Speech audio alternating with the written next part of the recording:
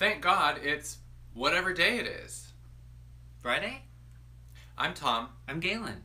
and this is your 15 minutes of FUME.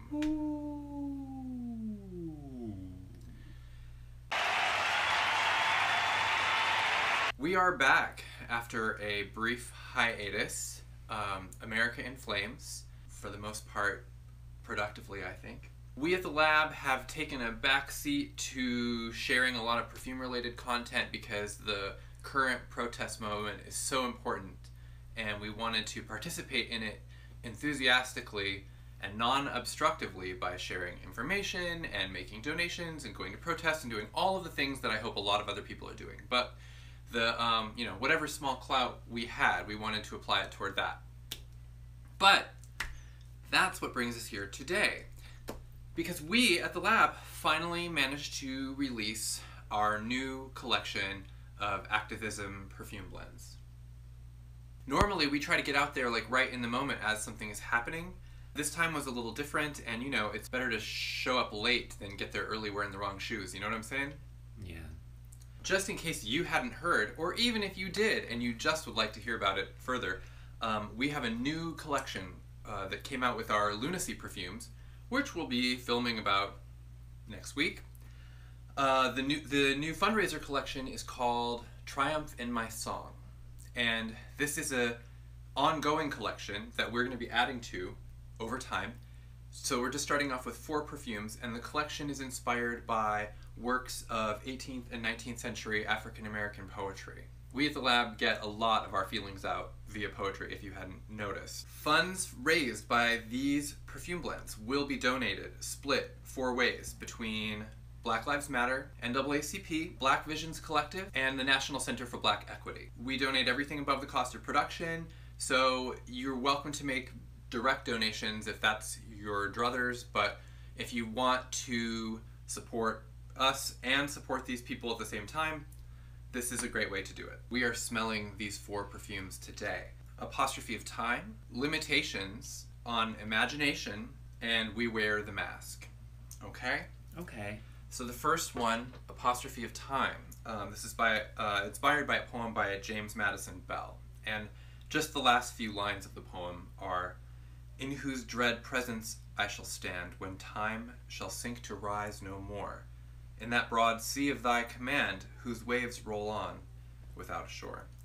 And the scent description is the overwhelming incalculability of space, the glow and fade of countless days, the starry expanse of night, a scent that reaches into eternity and toward forever, glittering bergamot, lemon peel, and golden amber, star-flecked labdanum, neroli, and clary sage.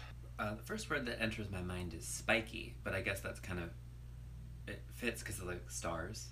You know, I just mean like it's probably like the neroli and the sage and the lemon peel. There's just kind of like a It's glittering, sparkly spikiness. Yeah. This makes me feel really emotional. There's like, sometimes when you can just feel the love that has been put into something. I really get that from this scent. There's like, it's not sorrowful, but there's like a yearning. And unlike Totality, which we smelled recently, which I think is a similar theme, like this is like the light instead of the darkness of the expanse of space and time. So the brightness from the lemon and neroli and sage, but it is just kind of like scattered across this sort of lush, infinite backdrop. Vast. It really just seems to open up like interior spaces. Really beautiful. It is like a poem in a scent. Next we have Limitations. Limitations is a poem by Henrietta Cordelia Ray, and just the last few lines. We struggle vainly, still we fain would catch such rifts amid life's shadows, for they bring glimpses ineffable of things divine. And then the scent notes: dusk purple jasmine and wild plum, orris absolute, honeysuckle, red mandarin, and benzoin. Just a really deep, bruisey purple. Yeah.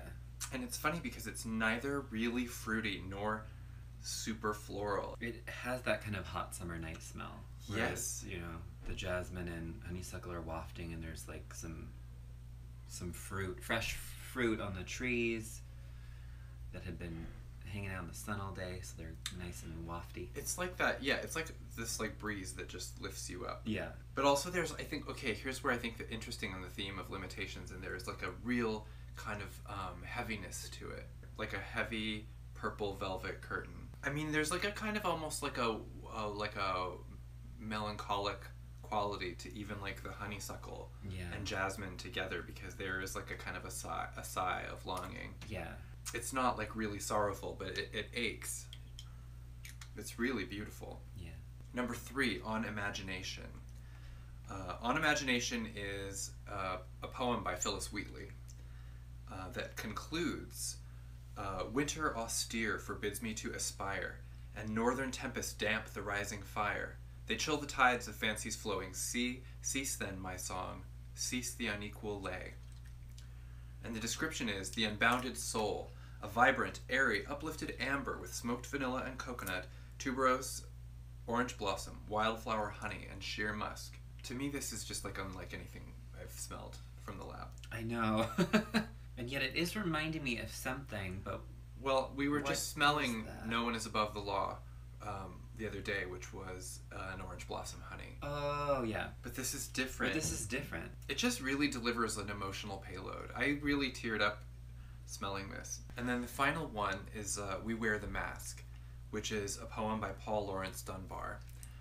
And if you read the copy of the scent description, Beth talks a little bit about her personal connection to this poem from a young age, and how I feel for her sometimes, because like everyone wants to create art inspired by the things they love, and then sometimes you love something in a way that makes it like anything Impossible. you can make is inadequate. Yeah.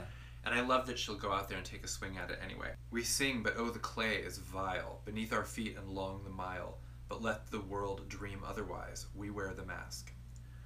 The scent notes are soft lavender with dry woods, carrot seed and iris, sandalwood smoke, and wisteria. She described this as a scent that she created about how it makes her heart clench. Yeah, that's what I'm getting. Again, an ache. Yeah, it catches, and I'm like, oh. But it's so beautiful. But so beautiful. Like, what a smooth, the lavender supported by the woods is just extremely, it's like a nice, rich, complex lavender. That carrot seed, which we know is like a note of sorrow, is really not as intense a presence as it has been in some of these others, like the morning eye, I think, that we smell. And it doesn't smell like carrots.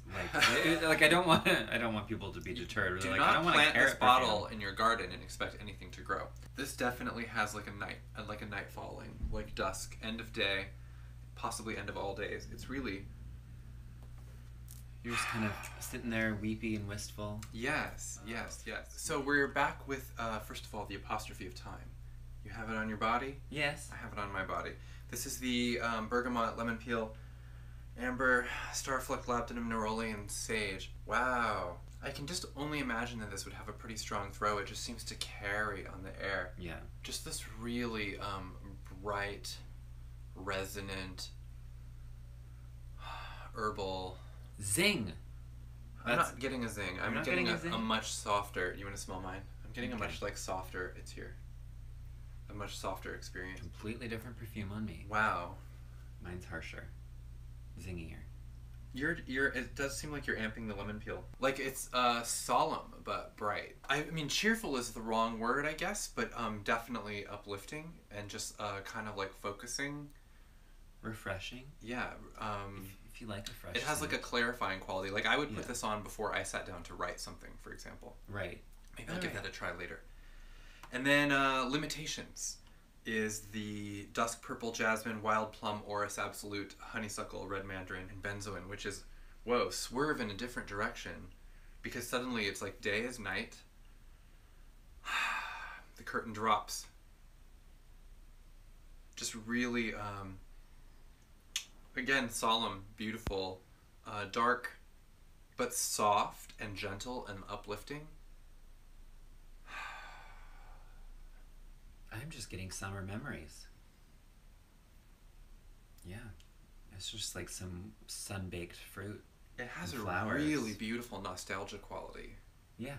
It's definitely more than just like a jasmine scent or honeysuckle scent would normally give you, and that already is like a nostalgic scent for me that connects to something like really deeply emotional. Perhaps it's because of these the fruit notes just kind of build out the body of it, but it's not like fruity. Like no, but it adds like there's a maturity overall. A weight, that is, yeah, a depth, like a ripeness. Yeah.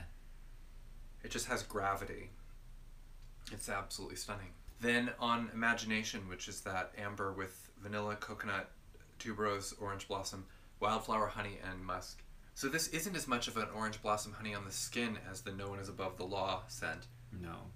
It's like the musk and tuberose and coconut are kind of like stepping forward. Yeah. Normally the honey is what amps on me, and this like is actually kind of like they're all holding hands in a circle.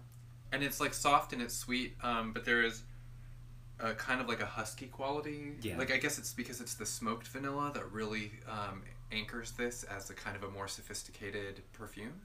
Yeah. There's like a longing, I think, in all of these, which is I really think speaks to the quality of poetry as like a thought or emotion that is just like yearning to be shared and expressed, and especially with something that passes through time, like over centuries, I think is really communicated in all of these scents. Yeah. And last, but certainly not least, We Wear the Mask. The soft lavender with dry woods, carrot seed, iris, sandalwood smoke, and wisteria. It reminds me of the Skyborn scent a little bit, which I try and remember. I think might have iris also with and the it lavender. Has some smoke. It does have iris, and it has some smoke in it. Yeah. This has a more a kind of a more of a mixed floral bouquet than that one. And just like I think it's a hint sweeter. It reminds me of something from Evening with the Spirits. There is like a kind of ghostly lavender quality to it. It's haunted. It is definitely. And if you read the poem, nice and all smell. of these poems are on the website, so you really should go and read the poems, even if you have no intention of buying the perfumes. There is a haunted quality to it that I just find exquisite. Yeah. I think it's like it doesn't necessarily, I don't have the same personal connection, but I don't get the heart clench so much as just like a kind of like a pause.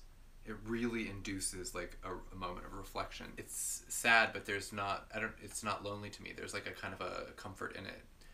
Like you're not sitting in this space alone. Maybe it's just because I'm not sitting in this space alone. Well, if you're smelling these perfumes, or even if you're watching our video, you are not sitting in this space alone. So we'll share the link to these scents. We hope everyone really enjoys them. We will share the video of us reviewing the Lunacy scents next week. We hope that you find ways to help out this weekend or read some of the resources that people are sharing and just find a way to feel like you're part of this moment. And that's all we can do for you today. Bye now. Bye.